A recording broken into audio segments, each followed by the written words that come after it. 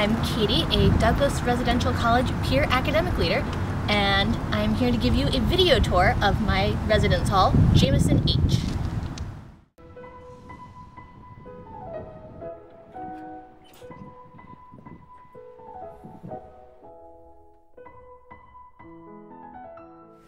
This is the lounge.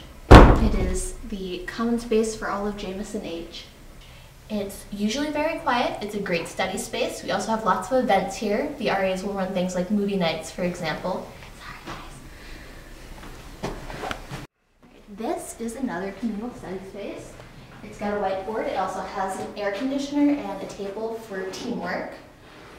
There are more study spaces over in there, so as you can see, there's lots of room.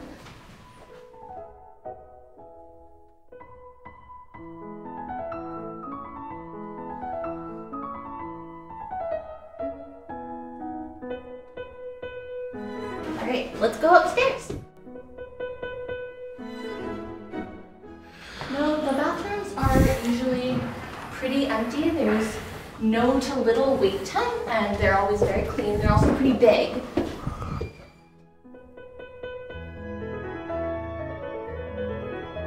Alright, the kitchen is on the third floor in the side that's called H2.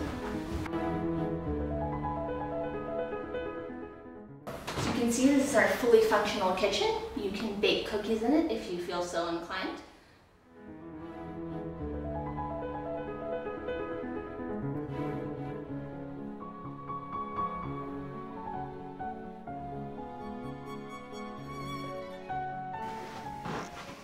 This is my room. Due to some differences in the third floor, it is a little bigger than your average Jameson H single and a little smaller than your average Jameson H double.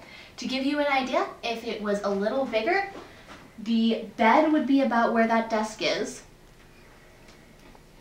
Although I have an air conditioner, it is important to note that not all rooms in Jameson H do. If you have a medical need, you will certainly get a room with an air conditioner, but otherwise, I would suggest that you bring a fan. 3 things that I would definitely suggest you bring are a fan, some art to brighten up the walls, and snacks for when the dining hall is closed. Places to eat food are the Douglas Campus Center, which is right across the street. It's got the Douglas Cafe, and it has a pizza place, it has Dunkin' Donuts. There's also the Nelson Dining Hall, which is about a 5-minute walk across Woodlawn Field. In addition to Jameson H being all women, all of the other Jamesons are also all women. That does not necessarily mean you can't have male guests.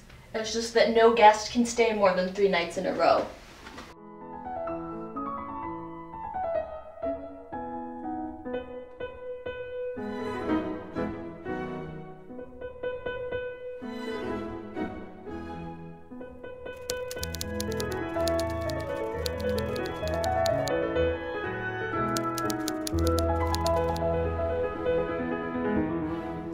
Is the laundry room. Although there's only one of each machine, there's little to no wait.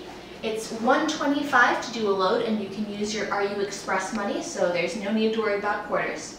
There are also some handy vending machines should you find yourself wanting a snack.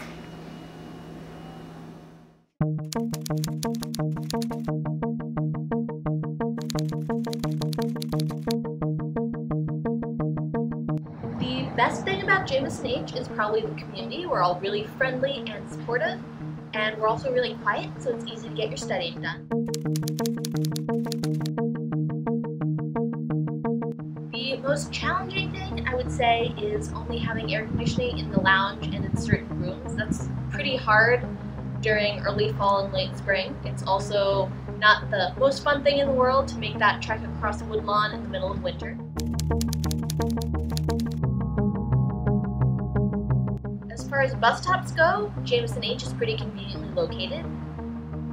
Red Oak Lane is just a couple minutes walk away at Passion Puddle, and College Hall is about a block down, so it's really easy to get onto an office campus if you have classes on another campus, as many students do.